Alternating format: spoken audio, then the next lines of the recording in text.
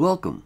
This is a continuation of my series on INTJ Grieving in this very brutal school of hard knocks I am currently attending. I will put links in the description to the other two videos I have created so far on this topic. I was ready for another talk with Staci. Session 2, Memories.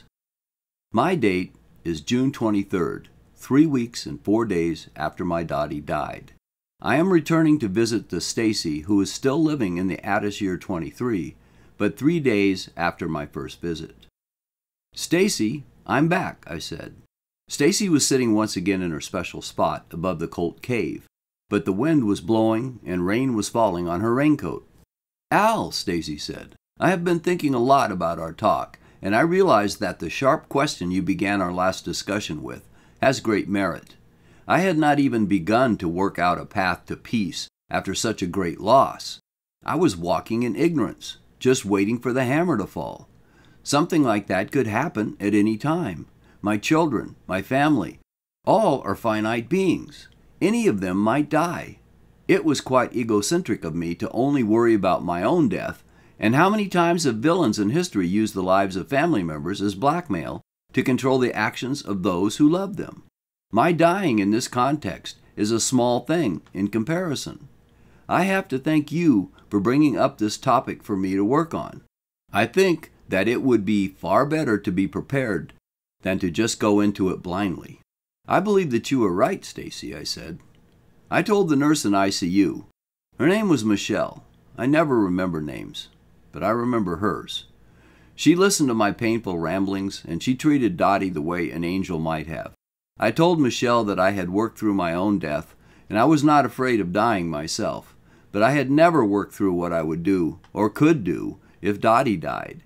It was too horrible of an idea to dwell on. "Well," Staci said, "thanks to you, I have now begun to work on this.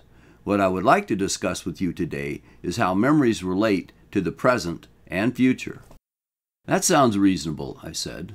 "Memories are monsters at times, ripping and tearing at my heart, and then sometimes they are healing agents of joy and peace."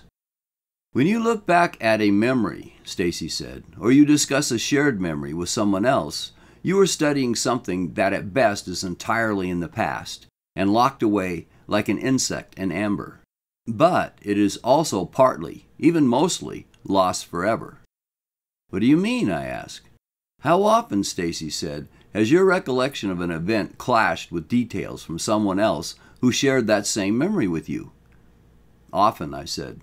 "People comment on how good my memory is, but it still fails me sometimes." "Also," Staci said, "if you come across a tri-D image of something that you thought you remembered well, you will often notice things your memory got wrong." "Sadly," I said, "we only have 2D images, but your point is still valid. Pictures are great at pointing out false memories. Details are often changed in my memory." "Even when an event has just occurred," Staci said, "if you check several observers' memories of the details, they will disagree, often about very important things that you would think they would get right." "That's true," I said. "I have seen that happen myself." "We don't even see the present very clearly," Staci said, "and this incorrect impression of an event is what is stored into our memory, which of course is also an imperfect container for it. It's leaky, corrupting, and even subject to complete loss. Often the only truly significant facts that you can retain are the emotions that the event triggered within you." "So," I ask, "what's your point?" "What purpose do memories serve?" Staci asked. "Memories connect us with a past, our perceived past. However, it is not truly the past. What we actually keep inside our minds are our own imperfect impressions of events that we created as we experienced life. These impressions were also processed by our personal filters, and only then were they stored into our imperfect memories."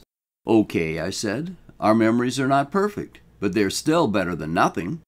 "Our understanding," Staci said, "of our own personal history is incomplete, distorted, and to some degree it has been modified to fit into our worldview, along with the norms of our culture, our philosophical or religious beliefs, as well as the way our family and friends view what is correct or incorrect behavior. If something doesn't fit, we tend to bend it and shape it until it does fit, or we toss it out. It sounds pretty primitive when you describe it that way, I said. I have struggled with many things that society has embraced, but I reject personally. It has caused me to diverge, in some cases drastically, from what the masses accept as true. A dangerous view, Staci said. Anyone who disregards public opinion in favor of his own opinion will appear odd or even evil. There have been many people who have died for their inconvenient view on how things should be. Dad has told me many stories about the tyranny and executions that the government used to keep dissenters quiet. The century you described sounds brutal, I said. So were many centuries when it comes right down to it, Staci said unhappily. Perhaps all of them. But let me continue. We are each carrying with us a flawed view of our own personal history. Sadly, but necessarily, world history is far worse. I am fortunate to have a very large collection of digital versions of Earth books, and I have read a good many of them. I have found that history books are written with a bias, always. No matter how altruistic a historian may be, no matter how hard he may try to keep his personal biases out, he will fail. And some of them didn't try very hard at all. Sometimes governments made honest reporting of facts punishable by death or by other forms of maltreatment. It's amazing we know anything at all, really, I said. Most history was written by winners of wars, and therefore the losers are always portrayed as horrible villains who did nothing but evil, and the winners are wonderful, noble people who fought for a just cause. Yeah, Staci said in disgust. But moving on, even if a historian were completely honest and omniscient, he would not have time or space to include everything that happened. Billions of people were living lives and doing things over thousands of years. I have often wondered, I said, what the day of a guy like myself would have been like living with my family in one of the cities that were built thousands of years ago, but today are unknown and completely covered by sand. People who lived lives that were meaningful to them and who worked hard and enjoyed life are now completely unknown to us. They laughed, they cried, they lived, and they died, and now no one cares at all. That is the fate of us all, Staci said. In the end, even mankind will cease to be mankind and will evolve into something else that is not mankind. They will have us to look back on as less advanced ancestors who were cute and interesting, but they will be so glad they are not like humans, those primitive animals. Individually and collectively, we will reach an end. Each generation is replaced by the next, and so it has ever been. What a happy place to live, I said. Isn't it, though? Staci said. As for history, even documenting the events of 1 hour on planet Earth in the 23rd century, when Mom and Dad were born, would be impossible. There were 15 billion people alive, and that incredible number was attained even after the destructive eruption of the Yellowstone volcano had wiped out over 2 billion people, and the entire planet had to rebuild much of its civilization. But think of how many distinct events would occur in just 1 hour, even one of the short Earth hours, with so many people living their lives at once. I imagine that is hard for you to picture living on Attis, I said. Yes, Staci said. We only have 30 people on Attis, all here in the Colt Valley, and 2 of them are androids. Trying to picture 15 billion people all living on the same planet at the same time is beyond me, really. Nonetheless, I said, your point is valid. There was too much going on at the same time at any point during humanity's existence on planet Earth for anyone to make a detailed record of it. However, historians didn't try to document just 1 hour, Staci said. They wrote books that covered years, decades, centuries, and even millennia. Simply choosing what to write about and what to leave out showed a historian's bias. Each historian always had his own opinion, and it was clearly displayed in how he portrayed practices, ideals, and actions of leaders and even entire societies. In other words, by necessity, all histories are incomplete and distorted, even ones that held to high academic standards. Most of human history, I said, the actual events that transpired, is unknown and unknowable to us today. You are absolutely correct on that point. But our ignorance goes much farther than that, Staci said. In a sense, we are utterly ignorant. As we have discussed, we don't accurately know our personal history or the history of mankind. We don't even know where we are, really. We are moving so fast that anything you know now will be obsolete in the next second. Attis spins around once a day on its axis. It orbits Lug once a year. Lug goes around the center of the Colt galaxy every 50,000 years or so. And the Colt galaxy is flying away from all the other galaxies at a tremendous speed. Asking the question, "Where am I?" is for all intents and purposes meaningless. The more we know about the universe, I said, the more we realize that we don't yet know. We are fighting to learn more, and we do learn more, but it only creates more questions. "And where are we going?" Staci asked. "Dad is building a large spaceport south of the Colt Valley and has already built a space station in orbit around Attis, and it will be a launching point to begin colonizing the galaxy once our population grows large enough to support immigration. Lug will last maybe 5 billion more years, so there's no rush." "Your dad is a busy man," I said. "You have no idea," Staci said. "He is always coming up with cool ideas and doing things to make all of our lives better." "I bet he's proud of you," I said. "That's what he tells me," Staci said in embarrassment. But the point I was getting to is that this seems like no answer to our question of where we are going. Mom and Dad are androids. They are effectively immortal. Who knows? Maybe I'll go that route when I get old. But even that is not an answer. Living 70 years, 700 years, 7,000 years, or even 70 or 700,000 years will be the very same thing for you once you are dead. "If you do not exist," I said, "and you do not know that you do not exist, which seems unavoidable, whatever came before will not matter to you at all. In the end, all roads lead to death," Staci said. "Last time, we discussed the fact that life is not fair, even when everyone is treated just the same.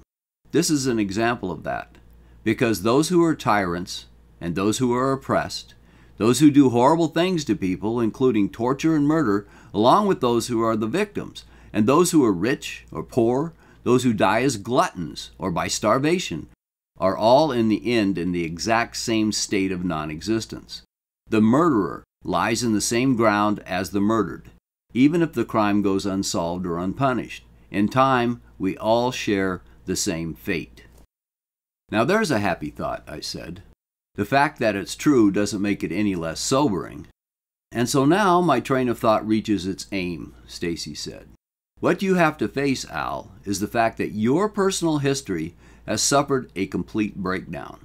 Your past 45 years no longer point to your tomorrow. They do not give you guidance for today. They point to a future that will not and cannot ever exist. Your unenviable task is to create a future that is cut free from your past. It is, in a way, like waking up with a form of amnesia, where instead of having no memory, you have what amounts to a false memory, a memory that gives you misleading directions about how you should proceed.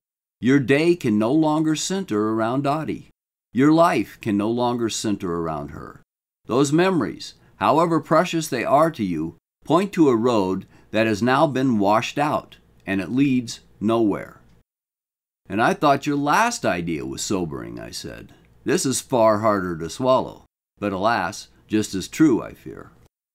"While you must build your life without the main path of your history to guide you," Staci said, "there is a part of your history that might help.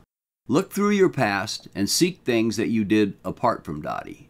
Things that either stood entirely on their own or that stood almost on their own, with the only connection to Dottie being that you shared them with her after the fact. That is like trying to get a large wad of gum out of your hair," I said. "I spent a lot of time alone, even when Dottie was in the house. Most of my time, really. But mixed in with that, due to Dottie's uneven sleeping schedule, I was always checking on her to make sure she was okay. When she was awake, I would go out and check to see if I could do something for her. We shared things, and she was never far out of my mind, even when I was all alone in my office. But I have to admit that a lot of what I did did not really interest Dottie. She didn't care for math or philosophy all that much. There was a large area of my activities that could stand more or less alone. I am not sure if I can pull them apart from Dottie completely, though. Maybe. It's too early to say for sure. "This is just a rough map, Al," Staci said. "It is drawn by hand with a crayon. I know that, but it is a starting point." "It is a starting point," I said, "and I will work on your suggestion. Thank you for sharing your ideas, and I will come back for more of them if you wouldn't mind."